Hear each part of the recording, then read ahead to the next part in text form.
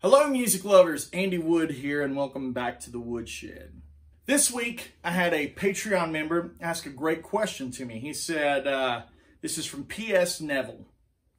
I've got my iPad here to help me out. He says, Andy, can you talk about your writing process? I think that'd be interesting. Something like what Jason mentioned above, referencing another Patreon. He said, it could be especially cool to hear how you're going about doing that for the Kennedy Wood project, since it spans beyond solo guitar. This is a great question, all right? I'm gonna give you about my writing process, my how-to, okay? Basically for Kennedy Wood, it's one how-to, and for my solo instrumental stuff, it's another. Really, when you start out, you're starting from scratch, and I think a lot of guys get intimidated at the idea of writing or creating music with nothing, with no springboard, right? It's one thing to hear your favorite solo and go back and learn it, get it down. And it's another thing to be the creator, right? The origin point for some music. So when you start from nothing, where does what's that launching point? The hardest part to do is put your butt in a chair and say you're going to write something. And just put a goal that's going to happen. And I think when you start out writing, you have to make yourself right. It's not this process where you're just walking down the street and you're like, oh, there's a song in my head and boom, I'm going to go home and record it and it's done. I think we all too end up being our own worst critics when we write. I think that's really important, right? We never feel like it's good enough. And let's talk about that. Let's start right there. We never feel like it's good enough, like the idea is not that good. You got to remember that when you start out, it's a lot like Michelangelo. You know, he didn't start out and chisel David. He just took away all the stuff that wasn't David, right? So your idea may be very simple or it may be complex, but either way, that initial spark, that's what I've got here on my iPad here, the initial spark of interest, right? That's like your big block of clay. That's like your starting point, whether that be just a riff or a lick or a chord progression. These are all different like launching points. And for me, and when I have a launching point, a lot of times it can come from like just sitting and practicing musicality like I talked about last week. And like when I give myself those fundamental building blocks to practice musicality, a lot of times that will lead to a little motif. And by motif, I just mean, you know, a few note phrase, something that's memorable, right? And then from that point, I take it to my iPhone or my iPad and I just set it up and I jot down the idea real quick. And that's really important. Don't ever think that you're gonna remember what your idea was. Many is the time I'm like, oh, this is great. I really like what I'm playing. It's not like this is going to be really cool. And I don't record it, right? And I go back later in the day and it's not there. So when you have that spark of interest, it's so easy just to flip up your iPhone and get a really just basic version of that spark, that initial thing that makes the idea, the composition, what it is, okay? Now after that, I decide if what the mood is for the song. Is it light or dark? What I'm saying is a lot of times if the mood and the idea, the lick of interest, it can be harmonized probably in several different ways. If you take a melody line that's just, let's say if you take a melody line that's a D and then it's got a G and an F sharp in it, that melody line can be built around a lot of different chords, right? That can be built around a D major chord. That can be built around a G major chord. That can be built around a B minor chord. There's a lot of things that can happen in there. Another chord it could be based around like a C Lydian, if you have those notes. So once you decide like that you've got a little melody line, you know, you have to see if it's going to be a light or dark kind of vibe, right? That's a core thing. Is it going to sit on the lighter side, the happier side in my mind, or is it going to sit on the darker side? And from there, you can say, okay, it's going to be in a minor key, right? It's going to be slow or fast. And you create in these broad, scoped out kind of way of thinking, right? We're going to start from nothing, then you have that little spark of inspiration, right? And you got to document that, right? And so from there, you decide if it's light or dark, your little melody line, right? Your little riff, whatever that spark may be. And then from there, you decide, is it slow or fast? This is just easy stuff you can tell yourself. And from there, we're going to delve into whittling away what it's not. For me personally, that's a big thing. If I'm writing for the Kennedy Wood Band or my AW solo stuff, I start looking at what it's not. And like if I'm in Kennedy Wood and I've wrote a riff that's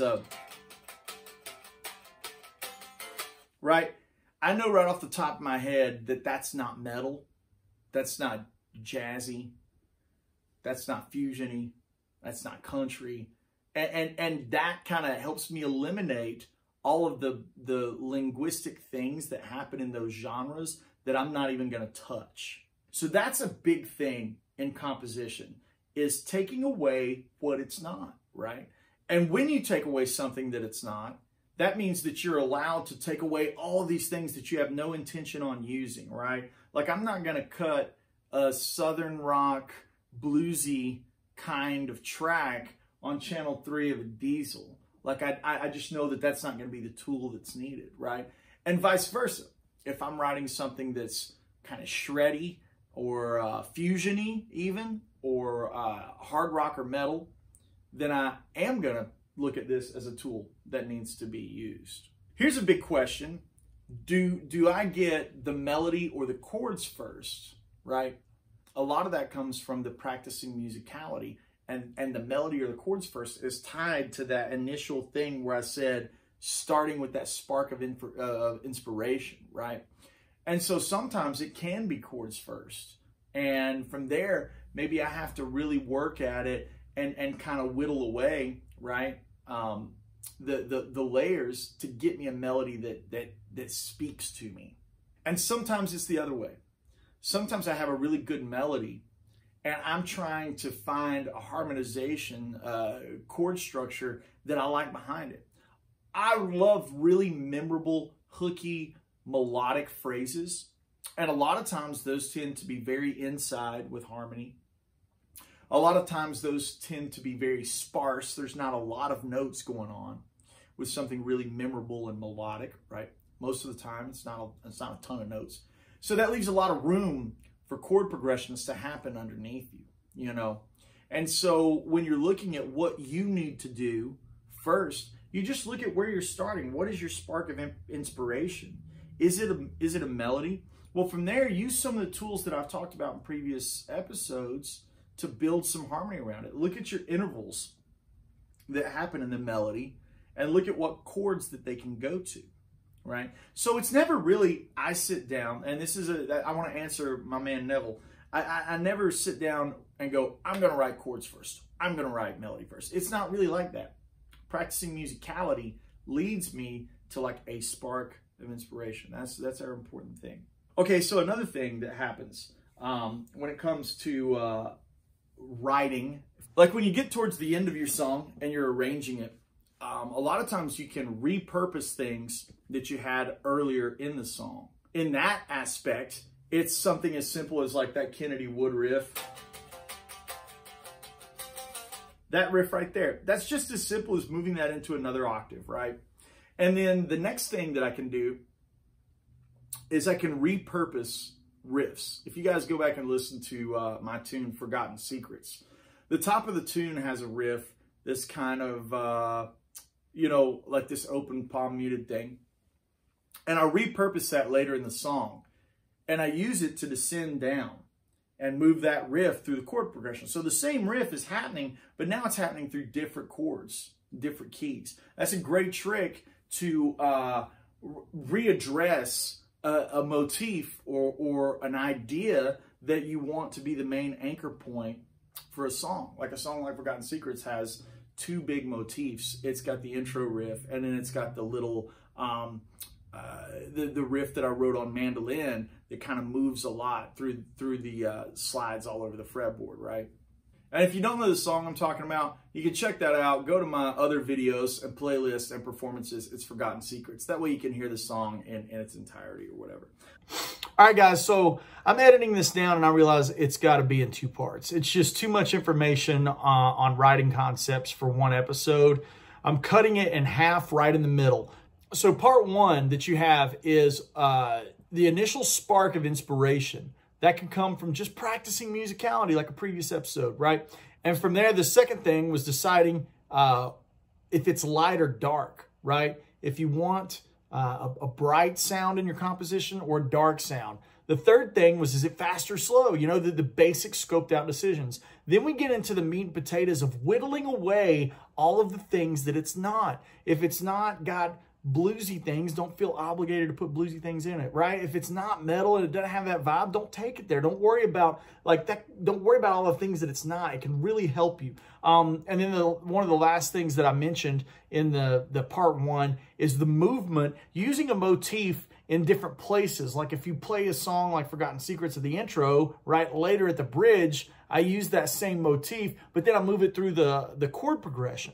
So that's going to be part 1.